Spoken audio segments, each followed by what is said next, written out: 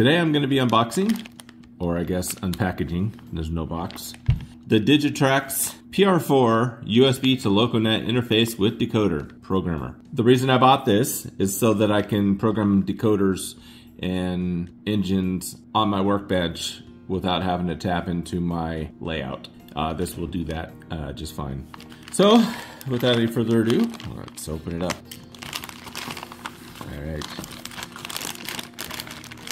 So this is everything you get. You get your USB cable and you get your power supply. Now I wasn't sure when I ordered this if it actually came with these two, so I ended up buying these separately.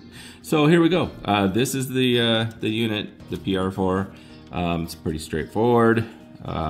You got your power in here. You've got, let me see, let me open this up. You've got your USB connection here. Plugs in there.